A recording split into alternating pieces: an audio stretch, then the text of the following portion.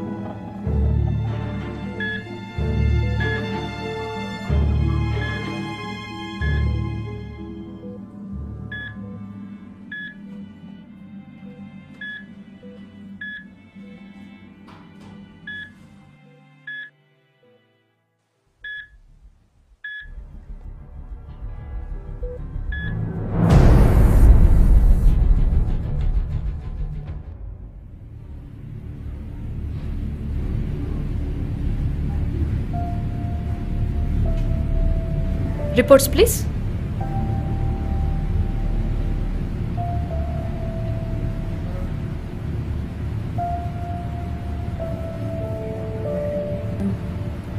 మీరు రిసెప్షన్కి వెళ్ళి ఫార్మాలిటీస్ అన్ని పూర్తి చేయండి. అలాగే ఇది చాలా క్రిటికల్ ఆపరేషన్ కాబట్టి you have to sign the declaration even. And yeah, where are the old reports?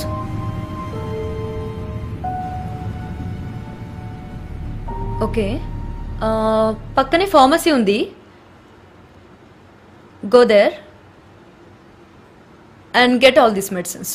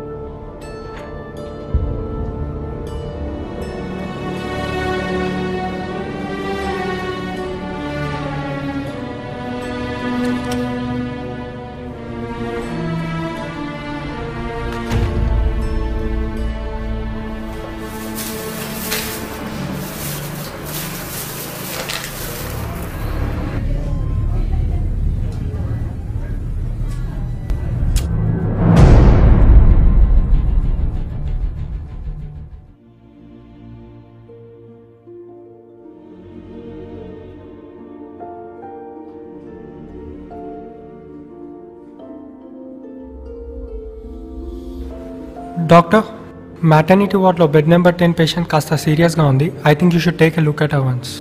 Oh that case? ఆ కేస్కేం కాదు. You carry on with the medication with that case. ఈ కేస్ కాస్త complicated, so let me deal with this and it should be done in 2 hours.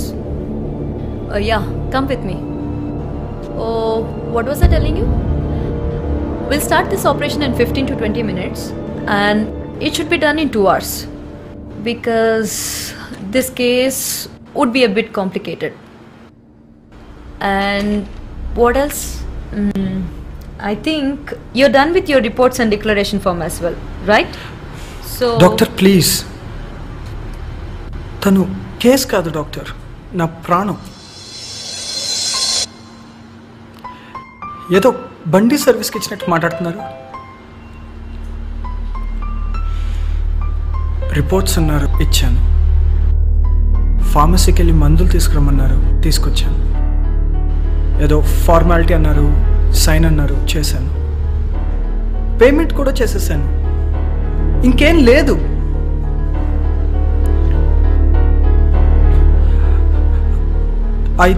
ఐదు సంవత్సరాల నుంచి తిరుగుతున్నాను doctor. 2 గంటల్లో అయిపోతుంది అంటున్నారు. మీ వెనకాలంతా హడావిడి జరుగుతుంది.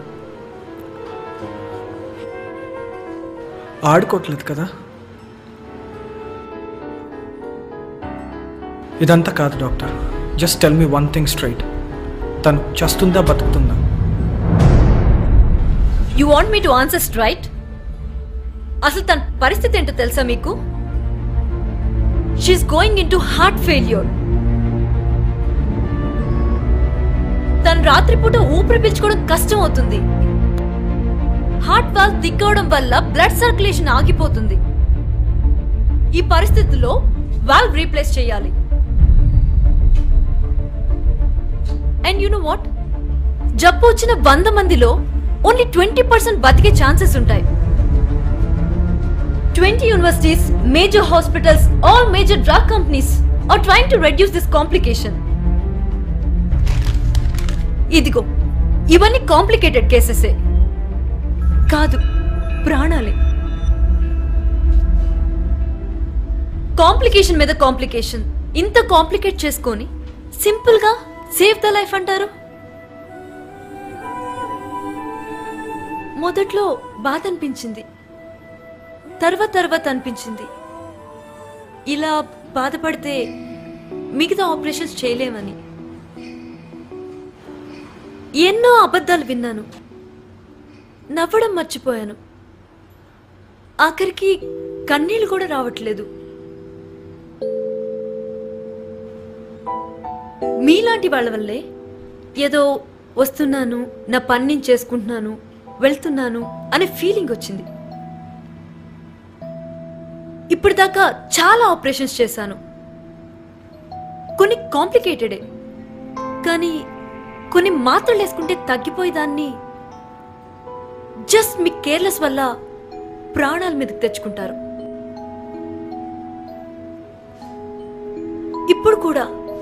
ఇప్పుడు కూడా ఏదో అవుతుందేమో అని భయంగా ఉంది. It's all because of people like you. ముందే కేర్ తీసుకుని ఉంటే ఈ పరిస్థితి వచ్చేది కాదు. అసలు ఈ జబ్బేంటో కూడా మీకు తెలీదు. It's rheumatic heart disease. రాత్రుల పూట ఊపిరి పీల్చుకోవడం కష్టం అయిపోతుంది. దాన్నే పెరాక్సినల్ నాక్టర్నల్ డిస్నియా అంటారు. హార్ట్ వాల్వ్ థిక్ అవడం వల్ల బ్లడ్ సర్క్యులేషన్ ఆగిపోతుంది, due to which she is suffering from mitral valve stenosis. గత 5 సంవత్సరాల నుంచి రోజు పొద్దున్న, మధ్యాహ్నం, రాత్రి మాత్రలే. 3 వారాలకు ఒకసారి హాస్పిటల్కి రావాలి పెన్సిలిన్ కోసం.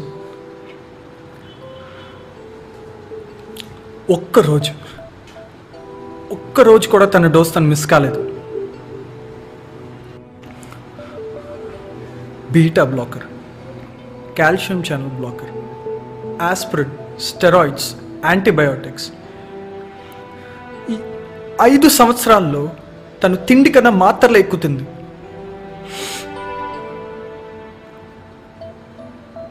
కనీసం మంచినీళ్ళు తాగాలన్నా కూడా అందులోనూ ఏదో కలపాలి. నోరంతా చేదుగా అయిపోయింది. పిచ్చిది నరకం చూస్తుంది.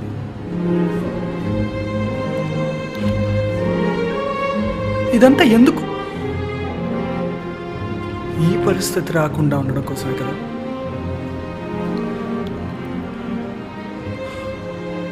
అయినా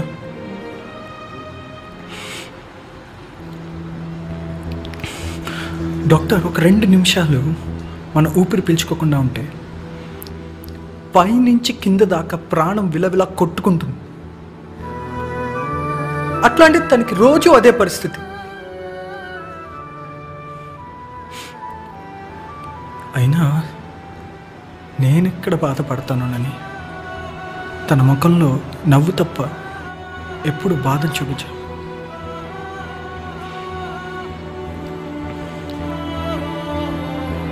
కానీ ఆ బాధ ఏంటో నాకు తెలుసు.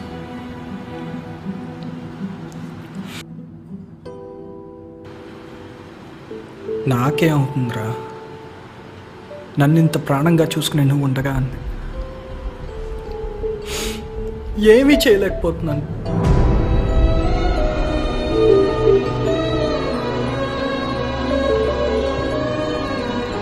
ఐదు సంవత్సరాల నుంచి దానికి ఇదే పరిస్థితి. పోరాడుతూనే ఉంది. దానికి నేను తప్ప ఇంకెవరు లేరు. కానీ ఆ ఇంకొన్ని రోజుల్లో ఇలా అవుతుందని తెలుసుకోలేకపోయాను డాక్టర్.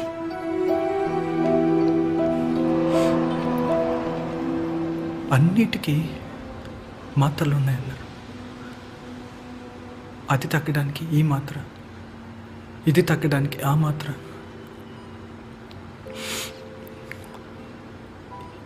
ఈ నొప్పి తగ్గడానికి మాత్రం లేవన్నారు అక్కడ.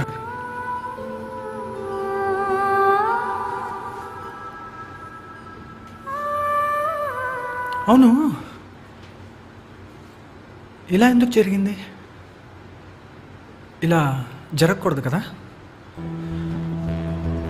మీరు అన్నట్టు కేర్లెస్గా ఉన్న వాళ్ళకే కదా ఇలా జరగాలి.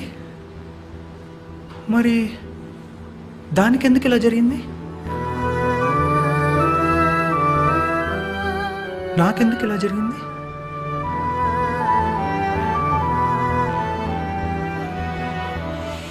ఒక్క విషయం డాక్టర్,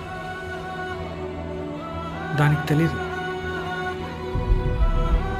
అది చేస్తే అదొక్కడితే చావదు.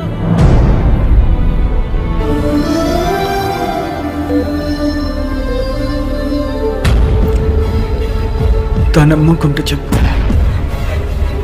ఎక్కడి నుంచి వచ్చిందో కానీ నరకం చూపిస్తుంది. She doesn't deserve this life. She deserves a much better life.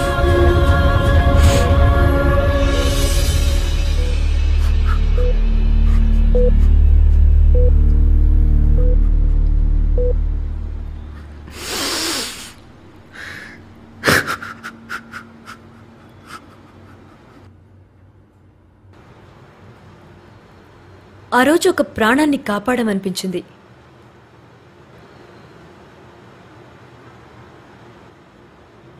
కాదు, ఒక ప్రేమని కాపాడమనిపించింది.